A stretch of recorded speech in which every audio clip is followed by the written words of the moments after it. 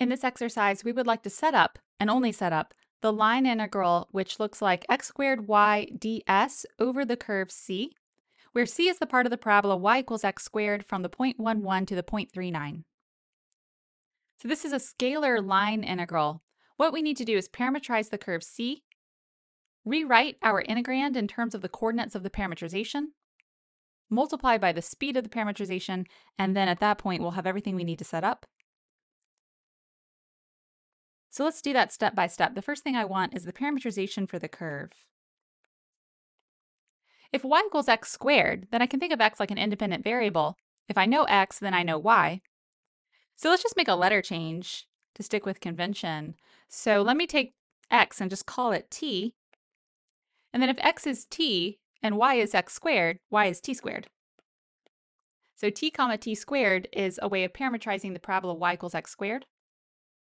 If we're going from the point 1, to the point 3, 9, that's like having x go from 1 to 3, but then I just switched letters to call it t, so t is going to go from 1 to 3.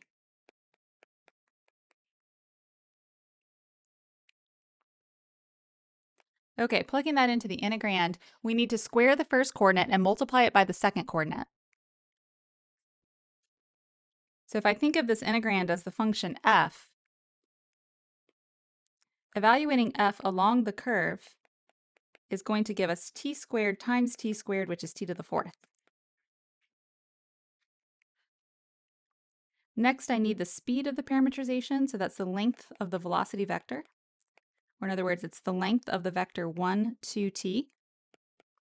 So that's the square root of 1 plus 4t squared.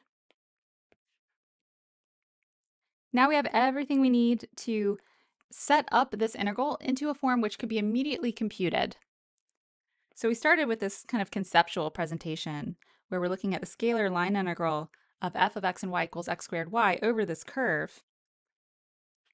To compute that, we would pass to our parametrization, integrate from 1 to 3, f of r of t, so that's t to the 4th, times the speed, 1 plus 4t squared, dt. Now, that's not something that's easy to anti-differentiate by hand, but were this a nice integrand, we could then just anti-differentiate with respect to t, plug in our bounds, and that would be our computational way of evaluating the scalar line integral.